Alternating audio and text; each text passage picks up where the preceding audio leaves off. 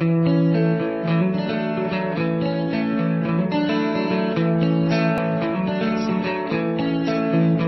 everyone, today we are going to see distance between pair of vertices for a given graph.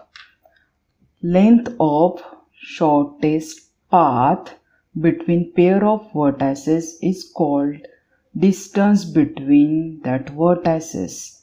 What is here? Length of shortest path. Now if we have this two vertices, we have this is u and v, two vertices, then distance between them we will denote by this is distance of uv between these two vertices, right? Okay, now what is the distance between vertices? It is the length of shortest path. Now we know that what is the path. Path is the way by which we can travel from one vertex to other vertex. In this graph we can find path between any pair of vertices. If we have to find path between these vertices u1 and u4, yes, we can check here by how many ways we can travel this u1 to u4. Now we have to remember that path is a walk by which we can travel from one vertex to other vertex without repetition of edges and vertices. Now here we can travel from vertex u1 to u4, yes, by this way, by this u1, u2, u3, u4, then this is again by this way, u1, u6, u5 up to u4, and again yes by this way also, yes. So this is the path between vertices. Now we have to find the length of shortest path, right? So we will find length of shortest path from vertex u1 to other vertex. Now if we have to find this distance between this is u1 to u2, this two vertices u1 to u2 for this graph here, right? So what is here? We have to find the shortest path. Now we can check that here we can travel from vertex u1 to u2 by this edge here e1 and also by this here, right? Again we can travel by this edges also. So we need here shortest path. So we will write here this shortest path, and we know the length of the path is the number of edges included in given path. So here length of this u1, u2, this is here edge, one edge here we have, so here we will write this is 1 here, right? And this is the shortest path. When we have considered this path from u1 to u2 by this u6 vertex, so we will get here path having length 2.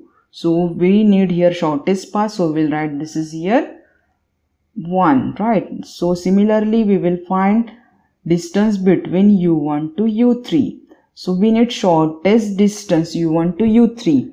So we can check that here we can travel from vertex u2 here. So we will get this is here by this edge 1 and 2, right?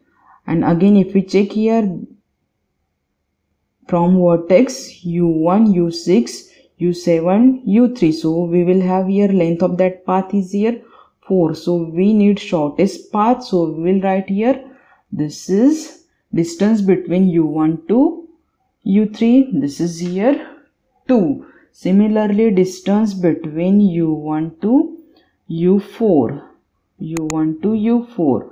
Okay, so what is distance between u1 to u4? Yes, u1 to u4 we need shortest path. So yes, we can check that here we have this shortest path here by this is vertex u6, u5 and u4. So length of this path is here 3 edges, yes, including 3 edges. So here we have this is shortest distance between pair of vertices. So this is distance between vertex u1 and u4. Similarly distance between u1 to u5, u1 to u5, right? Vertex u1 to u5. So what is here? We have shortest path, yes, this is here 2. Yes, we can travel by this way also, by this way also, but this is the shortest path here, right? So next, distance between vertex u1 to u6. What is distance between vertex U1 to U6? This is here 1, including only one edge, right? So here we have find distance between U1 to all other vertex. Now next, if we have to find distance between vertex U2 to U4, right? So yes, U2 to U4, yes, we can check that here. We have this path U having length 2, and again we have this path. Now we can check that this is here we have 3 edges, this E8, E10, E4. Yes, so we will write this is the shortest path.